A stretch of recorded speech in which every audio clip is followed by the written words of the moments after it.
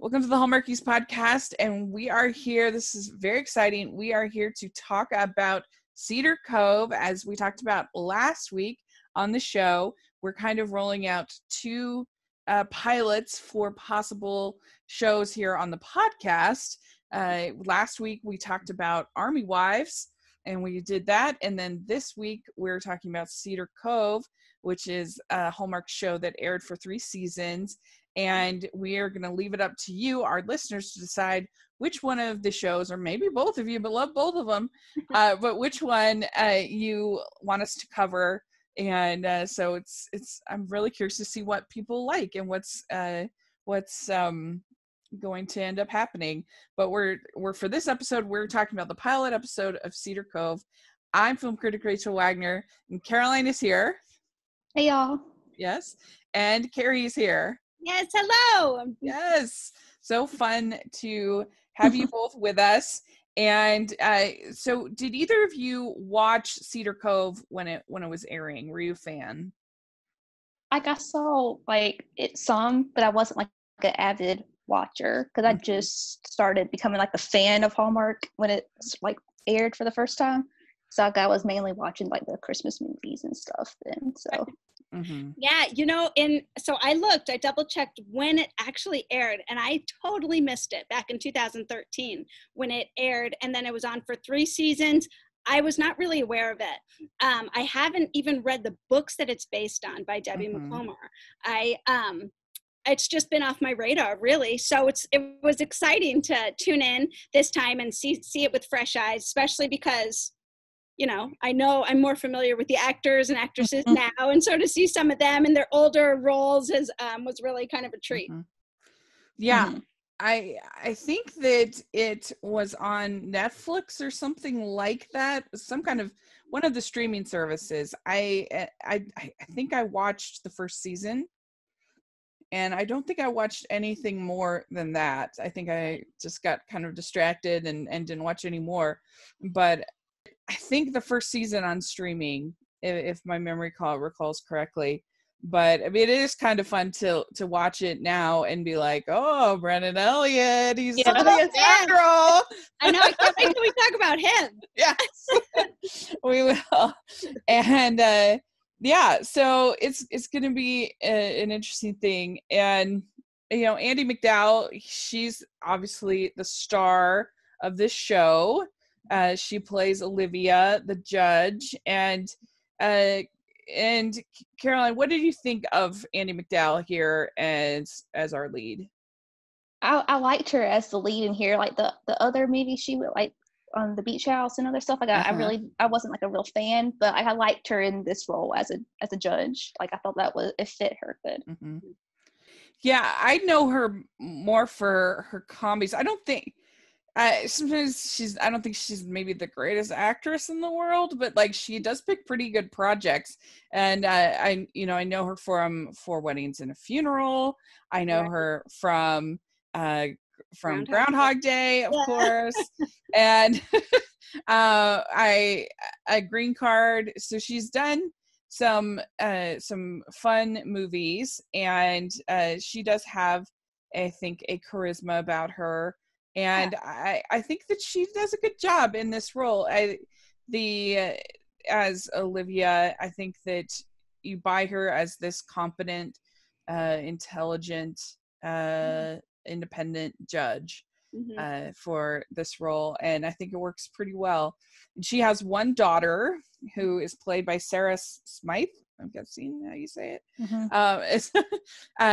Her daughter's name is Justine. And Justine, there's quite a bit of drama going on with Justine in this movie. First, in this show, she is dating Warren Saget, which is such a villain name. I love that name, Warren Saget. Oh man. Played by Brennan Elliott, and he is such a bad man of business, and I am here for it. I love Brennan Elliott as a villain. I wish that he got to play villain more. He was a villain in Kiss at Pine Lake, which I love him in. See, okay, this is good. This is my first exposure to him as a villain. Yeah. And so when I started watching it, I was like, oh, I love that. Oh, he's great. And then, you find out they're a dating couple at the restaurant, and it's like, oh, and then as the movie goes on, I'm like, wait a minute, I'm not supposed to like this guy. Wait a minute. Yeah. Good. He's the villain. Yeah, he is a greedy businessman, Warren Saget.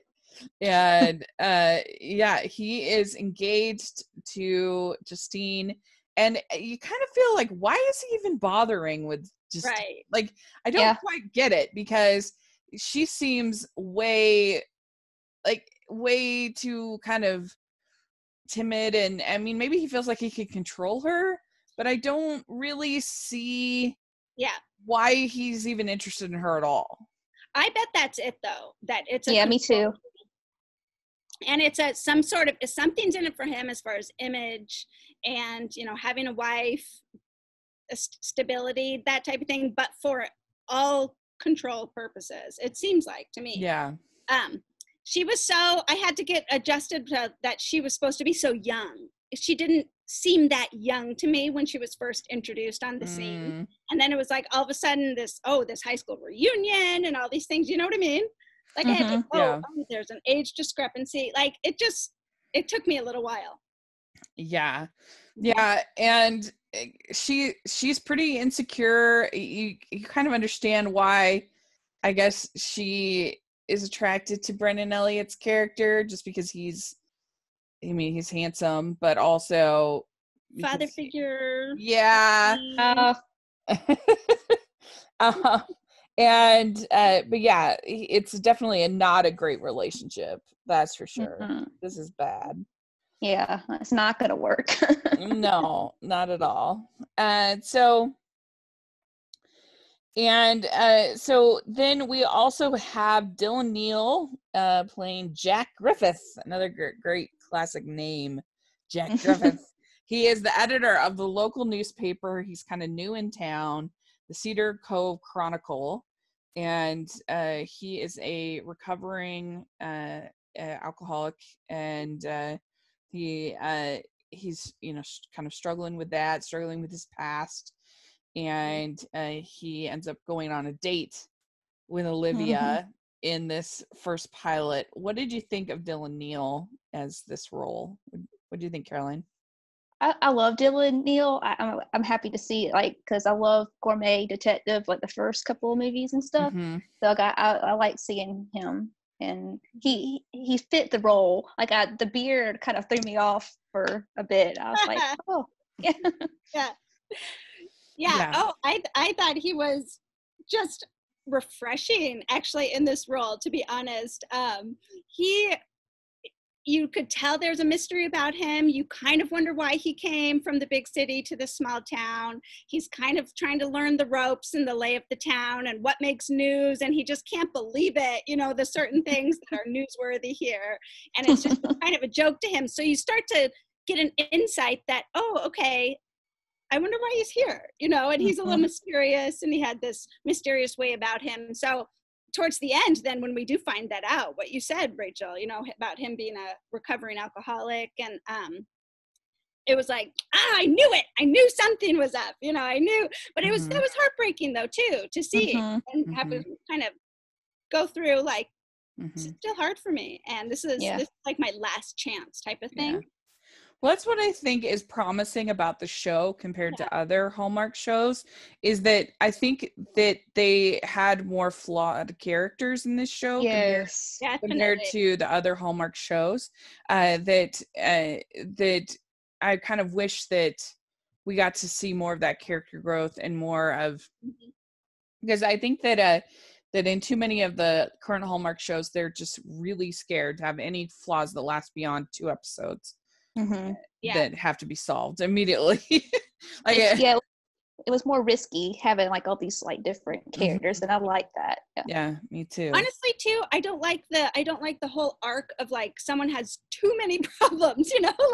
Like they have something every week that you're like, that is a big deal. You're just going to gloss over. Yeah, this seemed really kind of it set the stage. Even Andie MacDowell's character, Olivia. Right. She wasn't one-dimensional, that judge who was Mm-hmm. so, she was a mom, and you saw that mom side to her. She was grieving. You saw that Mhm. side to her.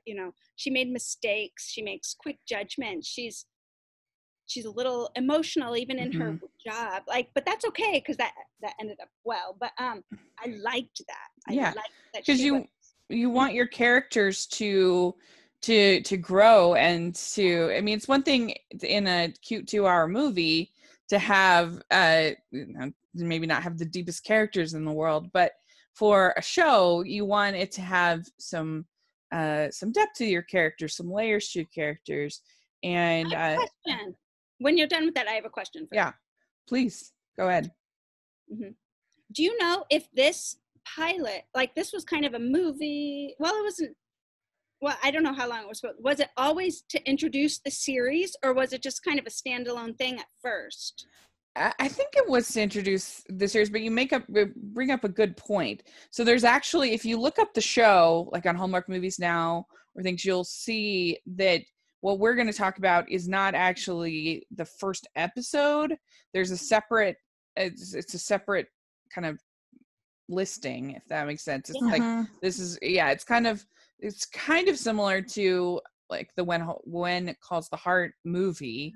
That's what I was thinking about. Before the series, except for that, you even had different actors and stuff. In this, there's only one actor that's different in this than in the series.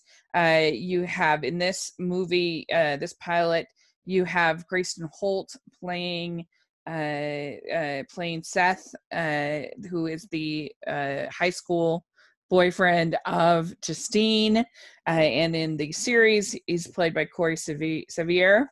Okay. And so that's the only major difference, I think, as far as the casting. But okay. Yeah, that is a good point to bring up. That's what we're talking about here, is the pilot, not the first episode. So it gets a little confusing. But yeah, they were probably, I mean, like any other pilot, they were probably just kind of testing. And then, if it does well, then they go ahead with their first, batch of episodes, first 4 or 5 episodes, I think is usually what's typically greenlit. And then, then they go from there. Let's take a second and thank our sponsor for this episode of the podcast. They're the good folks over at Care Of, and they make getting vitamins and supplements easy and hassle-free. They can come right to your door, so you don't have to go out shopping or take any kind of risk to go get your vitamins. They come right to you. And what's really nice is that you can take their online quiz and you answer some questions about your diet, your health goals, and your lifestyle. And they recommend the vitamins that will be the most helpful for you. And so, for instance, I took the quiz, and it only, like I said, only takes a few minutes, and we were able to narrow down some things that will help me hopefully with my sleep, because that's one of my biggest health problems, is that I have a hard time with my sleep issues. And so it's really great. They come to you right to your door, and you get these little packets that you can take every day. And so if you want to put some in your purse, or you're traveling or something like that, they're very, very, very easy for you to take. And it's just really positive, very personal. There's a great attention to detail. They have great quality that you can see and taste. They focus on quality, science, and research that goes into each of their products and recommendations. Their yummy protein powders are made with wholesome ingredients you can recognize, like organic cocoa and pink Himalayan sea salt. I recommend taking the quiz, getting the vitamins that you need, and checking out Care Of. For 25% off each of your first 3 months of Care Of, go to takecareof.com/Hallmarkies25. Enter code Hallmarkies25. That's 25% off each of your first 3 months of Care Of. Go to takecareof.com/Hallmarkies25. Enter code Hallmarkies25. But yeah, in this episode, it starts out with, as far as the plot, is Olivia is helping a divorced, is seeing a case of a divorce and it seems pretty clear cut. The one officer, he's about to leave, and on duty, they want a divorce. And she says, no, I want you to wait a little bit longer. And Jack is very critical of this and says, this is a slam dunk. This is an obvious case. And she says no. So yeah, what did you think of the case part of this episode as far as this divorced couple? Did you, Carrie, do you think that was a good story? Yeah, I thought it was an interesting story. That couple it broke my heart. I mean, they were just rushed into marriage. Can I talk about this? Yeah, please. Yeah. Rushed into marriage because she was pregnant and he was leaving, and so he married her, did right by her and married her, and then didn't really sound like have a lot of time to build a marriage until he came home. And he came home on the circumstances that this baby was born and only lived 4 days. And so this little baby died. And so he came home even after. He didn't even get to meet this baby. They hardly knew each other. Like, their grief was propelling them towards divorce. And I think she saw this as the judge. Once she understood all those details, she saw this and kind of wanted to give them more time. The only thing I don't understand is why her decision was met with such criticism.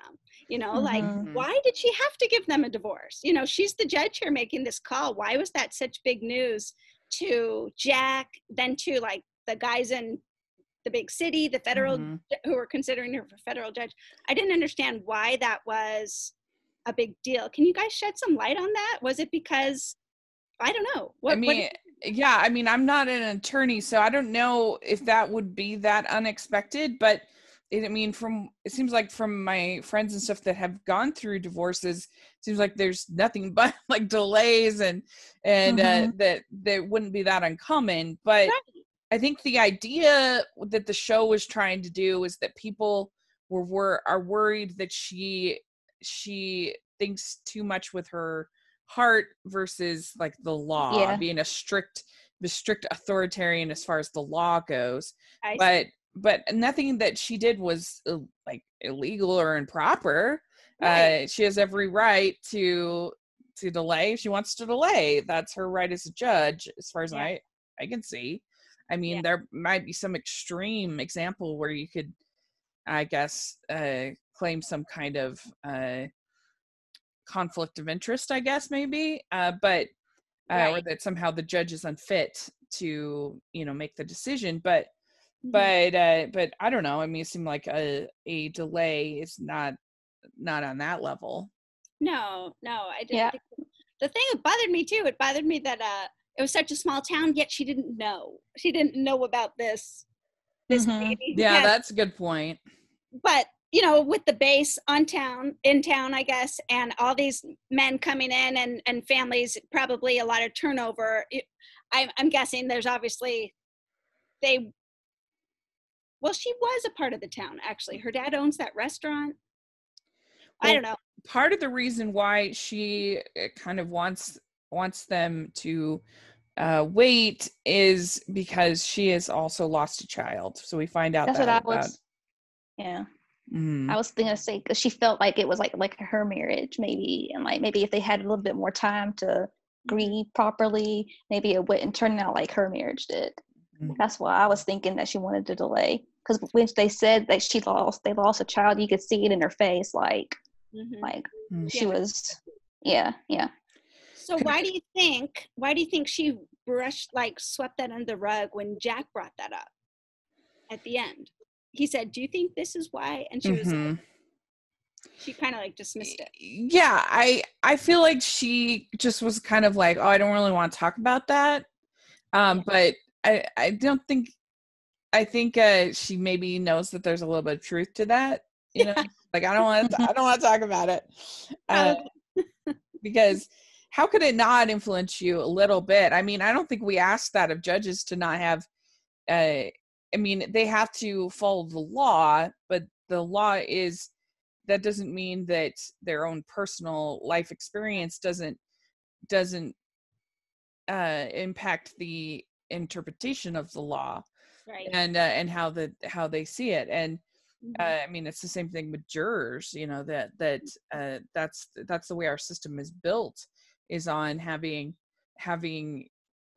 our fellow citizens decide the case, and on whatever. I mean, as a juror, you should be following the law, but technically you can make whatever criteria that you want, and that's up to the lawyers to dissuade or persuade the jury and the judge. And so unless there's some kind of corruption going on, then that's obviously a problem, but that's not the case here. So it's an interesting thing. And so, and the son that was lost, it was actually a twin of Justine. And so that's also probably part of why she's in this toxic relationship, is she has some survivor guilt, I think, about all of this with her brother and her and it was when they were 13, so it wasn't like when they were babies or something. She remembers him, obviously, and so it's an interesting thing. And it's interesting too, because I think the whole idea of this sort of local town reporter was way more valid back when the show was made, 2013. And now it's just like, now I think he would definitely be a blogger or some kind of I don't know, some kind of internet. The idea of not that there aren't no town reporters, but I don't know. It's just a dying, like you said, breed. Small towns right now in 2020. Yeah. But be more up to date. Yeah, it would be more of a blogger or podcaster, probably. Yeah. I think if it was 2020. Yeah, and so that's interesting. I did get a laugh when they have the seagull calling contest in the town. I kind of made me laugh because I like that in the town. I grew up in a small town. I liked on the way to the seagull calling contest how he gets caught in that parade, the marching band. Yeah. He's like caught in it, and he's like trying to work his way through it, and he's like exasperated with this small town stuff going on, and it just was funny to me. That was my laugh out loud. Yeah. I grew up in a small town, so I can relate a little bit to that kind of thing. I don't think we had anything too wacky in our town, but yeah, we it's had. Just like, that's my doctor. Yeah. That was funny. Yeah, that was good.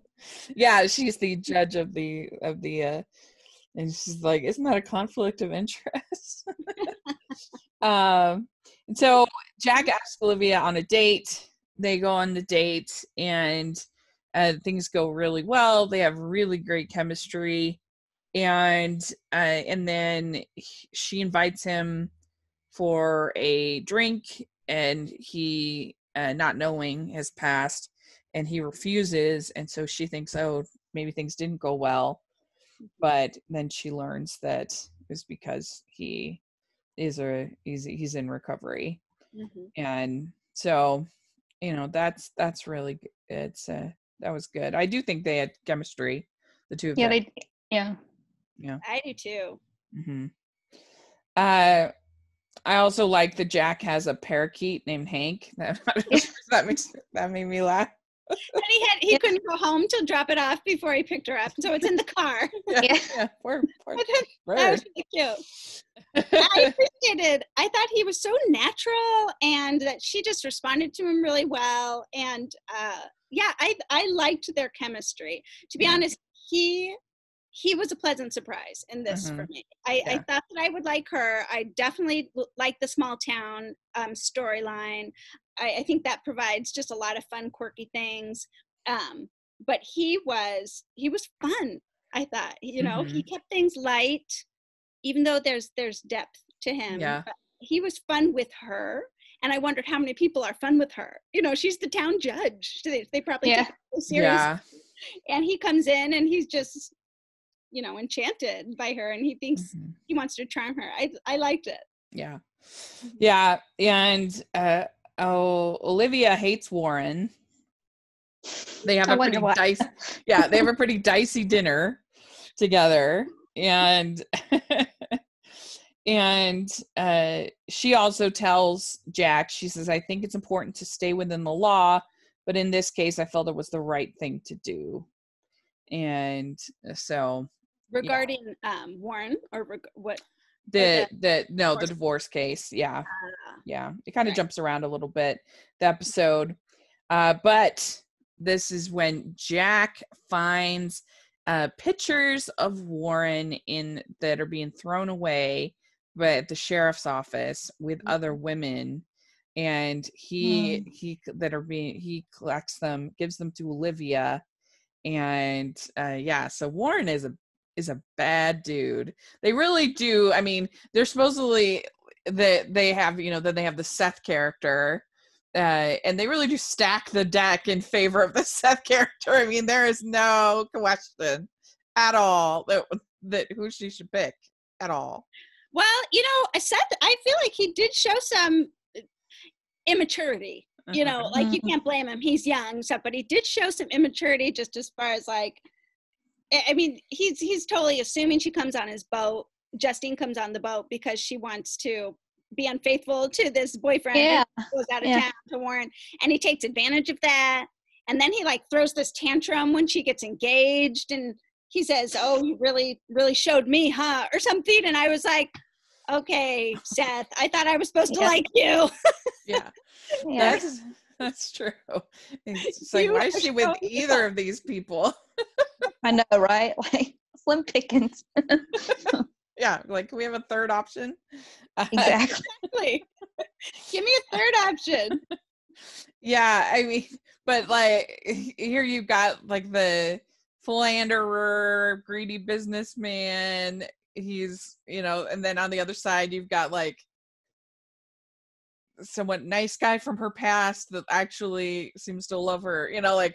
I feel like it's stacked very, but you're right. There is an immaturity there that is not the best. But we find out more about that the twin brother Jordan, that he drowned. So again, Justine has a lot of guilt about that. We also see that Warren refuses to go to the reunion with Justine, which again, I feel like that's something that his character would kind of want to do. Would want to kind of show off and be like, oh, look at me, amongst the town. Would want to go to the reunion with her. When he said like I'll be a chaperone, that made me laugh when he was talking about that. He was so much older.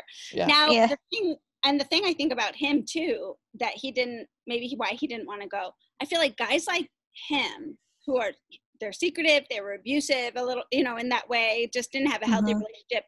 They want everything on their terms. He's not going to go with her just because she wants him to, because but a supportive partner will do stuff like that. And, it's a give and take, but he doesn't want give and take. He wants to just give, and take from her, but he doesn't want to, he wants her to give, and he's just, he's just all about that control.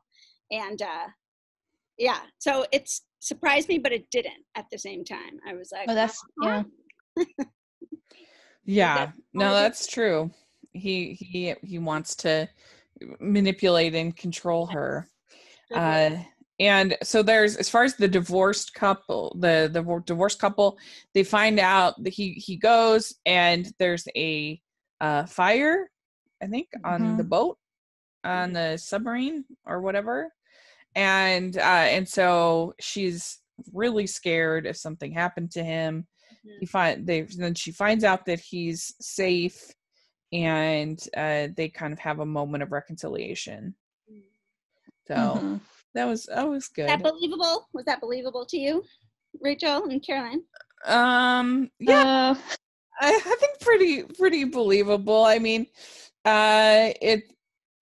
I don't know. I mean, I felt like they just needed to have like some, of course, that's the way the story sort of builds it up, is that, oh, well, they just need to kind of have the big talk, and they've just been kind of, because of their grief and because he was gone. And I don't know. I felt like it was pretty good. It was pretty believable to me. What did you think, Caroline? Like I think so too. Like I like that they finally had like the talk. But like if we seen them more like during their relationship before, you know, like throwback clips and stuff, like it might have been like, oh, they really don't need to be together. But just what they show was like it's believable, I think. Yeah, it seemed like they just needed that. They each needed to give a little indication that they wanted to keep going, and then they would be like, okay, like on the same page. Like I was just dying for them to get on the same page. Like, hey, I want you here. I'll take care of you. Or, you know, I was so relieved when she said that, because I'm like, yes, it's obvious that you want that. So I thought so too. Yeah. And I don't think that every episode of the show is sort of case driven, you know, as unlike some, obviously, if you're talking about courtroom shows, the legal dramas, then those are going to be case driven. But in my memory serves me right, that's not the case for every episode, but I could be wrong. That's a good point. Okay. But yeah, I mean, this was a pretty, like, they do pack quite a bit in to this one episode, and this I thought was a pretty good case to start out on, because it's got romance, and it's got divorce, and it's got, I don't know, just a lot of themes that grief is a theme of the show. It has a lot of themes that I think are something that the show tries to tackle. Yeah. What did you like? Oh, go ahead. And it's like you could tell it's from like 2013 and not like today's Hallmark, because like it wouldn't have been so like dramatic. You know what I mean? I think. Yeah. I like seeing them play, like have more risk and stuff in the Hallmark shows. Yeah. So I agree with you. I do too. I liked Cedar Cove though. I liked the town. I liked the setting. Oh my gosh, her house. I'm in love with her. Yeah. I will watch this show for this house. That's a good point. Yeah, it is a beautiful house. And it was it yeah. shot in Vancouver? Like let me see. Probably. Let's see. Because I was trying filmed in Wash. Let's see. They tried to get the series filmed in Washington, and then but it ended up in Canada. That's what I thought. Because it said it was Washington, like a town in Washington. So I assumed it was like Vancouver as Washington. Okay. Yeah. So like the setting, like it's supposed to be Washington, because Seattle's the big city, and so they're like on the coast. They're in a small Washington town, but actually filming was not Washington. Is that what you're saying, Rachel? The actual filming was probably like Vancouver. Probably Vancouver Island. Vancouver. It's filmed in Vancouver, British Columbia. It's based on Port Orchard, Washington, which is Debbie McComber's summer residence, evidently. Oh, I see. Yeah, I know. So yeah. That was fun. There's little characters I kind of want storylines for, actually, as they were kind of side characters. I hope that they develop some storylines for Olivia's mom. Oh yeah, we didn't talk about her. I love her. Fun. Paula Shaw. She's great. She's one of my favorite, like, in like Hallmark movies and stuff. I love her. And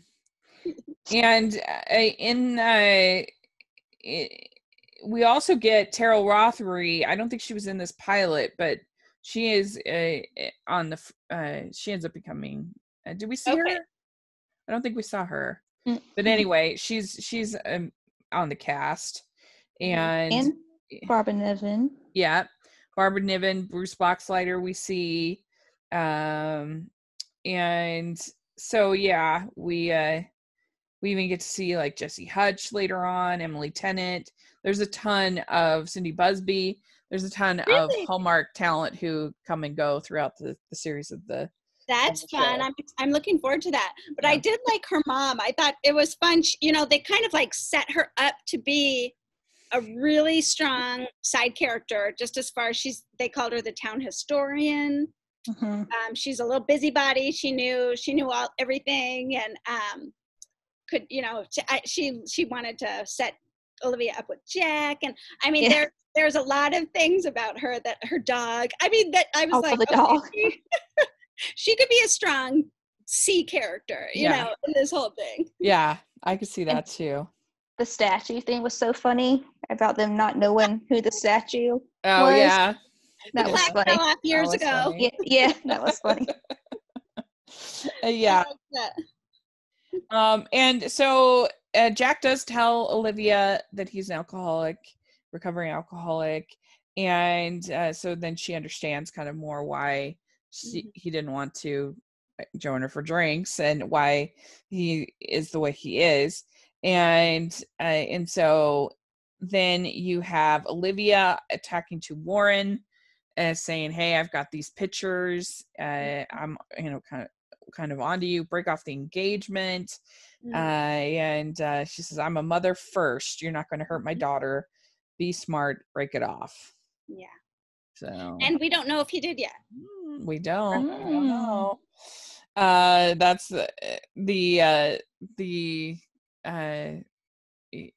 you obviously, this is the pilot, so we're going to be seeing more Warren, whether he's engaged or not to her daughter. So that's going to be interesting to watch. And then Olivia is being considered for this federal judgeship, as you said. And so she is being interviewed and everything like that. Mm-hmm. And she tells Jack, "You can't print it on the front page because I'm not going." And she turned down the offer for the federal judgeship. Mm-hmm. And he says, "Do you think we can do that dating thing again?" and so it's cute. And then the ending is Olivia remarries the couple. Yay, happy ending. Happy ending. She remarries or they say their vows, because they never got divorced actually, but they renew their vows. Right. Okay, it's Ian, and I just couldn't catch that girl's name, the wife of the sailor. So it's Ian and somebody, but she remarries them. Well, I love the scene at that Jack comes in, he gives these pictures about Warren to the judge and says, she's like, "Where did you get this?" And I love that he gave those to her and warned her against him. But then he was able to take that opportunity to be honest about his past. Yeah. I ruined my job, my marriage, my kids don't speak to me. This is my last chance in Cedar Cove at this position. And then I just thought it was so cute he kissed her at the door jam. They're standing there. Cute. We shouldn't start anything that we can't finish, and yet he does. Yeah. Yeah, that was cute. It was good. It was really good. Yeah, you're not going to have any sort of cheap liar reveals kind of thing. Like, these are characters that are being honest with each other, which I appreciate. Mm-hmm. And we're going to follow their romance through the show. And so it's I think a pretty decent pilot. I feel like you get to know all the characters pretty well, and there's enough sort of intrigue about what's going on. You, like we talked about, with that, you have flawed characters that are interesting, and Justine is a flawed character. She's really insecure, and even Olivia says to her, "I'm hearing security, I'm hearing all these words, I'm not hearing love. Why are you getting engaged to this person? Why are you engaged to the devil?" Yes. What? Yet she doesn't come out and tell her what she knows. I mean, I feel like that was a pretty good parenting moment. She could have strong-armed her really, really quickly, but yet this is her adult daughter who's making her choices. Mm-hmm. So, I mean, of course I wanted to be like, tell her, Yeah, me too. What about Warren? Well, I think she's hoping that by kind of slightly blackmailing Warren that he will just do the right thing and she won't have to make her Have daughter that go talk. through that. But I'm sure that You're right. yeah, it's like I said, it's just a pilot. So I think it's pretty strong, and it'll be fun if the listeners decide that they want us to keep talking about this, then I think it'll be interesting to do. I'm looking forward to it. And so, yeah, let us know what you think of this pilot. If you want to watch it, it is on Hallmark Movies Now app, if people have that, or I'm sure you can find it other places. And so thank you so much, ladies, for coming on and doing this. I appreciate it. And Caroline, where can people find you? You can find me on Twitter at Nita Caroline R. Great. And Carrie, what about you?